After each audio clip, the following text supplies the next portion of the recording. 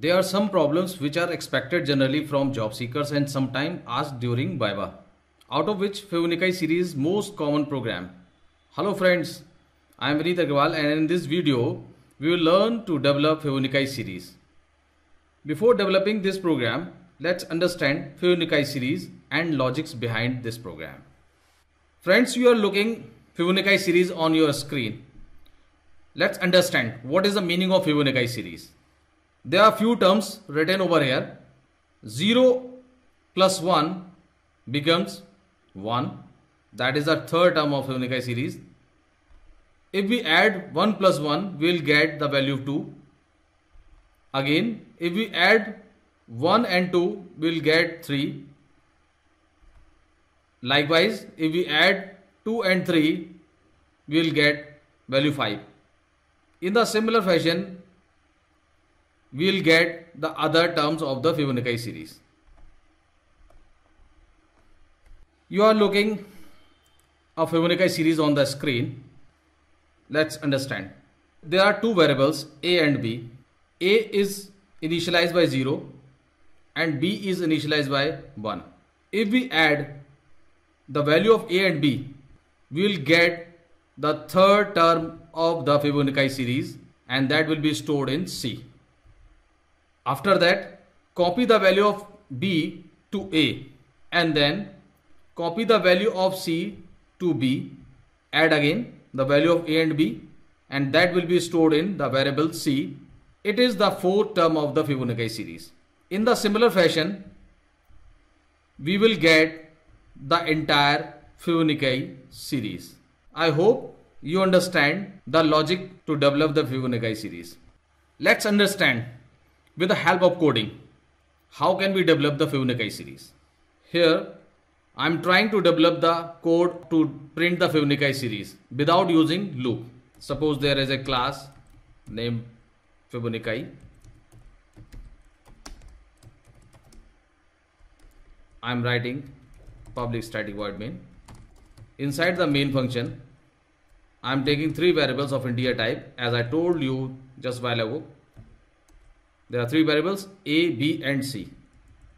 The variable A is initialized by 0 because we have to print the first term, and the variable B is initialized by value 1, that is the second term of the series. Then print the value of A and B.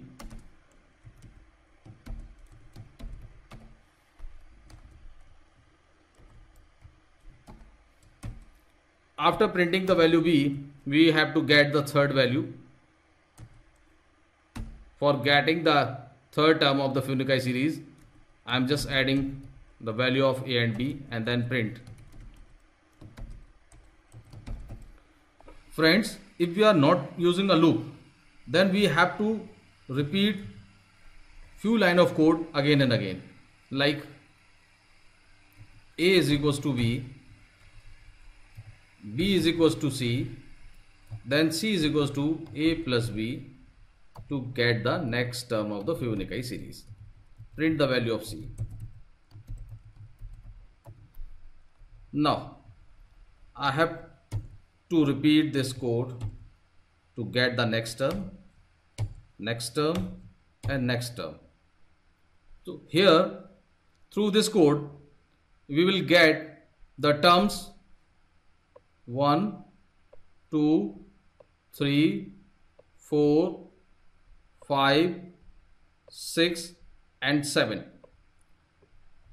Through this code, we will get the 7 terms of the Fibonacci series. Let's save it and then compile. We are at the path where we have saved this file. To compile, Java C Fibonacci.java being compiled. Run Fibonacci. Enter. Yeah, we get these terms 0, 1, 1, 2, 3, 5, 8. If suppose we have to print this series up to 89 or more than 89, Should we repeat these code several times? No. It will be more tedious or troublesome task and it will get more time. So avoid this thing. To avoid this situation, the only option is that using loop. To use the loop, I just put the repeated code inside the while loop. In while loop, I am just giving the condition C is less than 89 because we have to print the value of C. Repeated code is given inside the loop body. I am just removing the remaining code. So you can see now code has been reduced up to few lines, and now I am saving this file and compile this file again.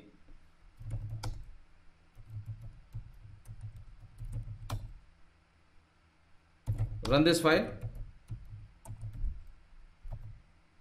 Wow, we got the result as required.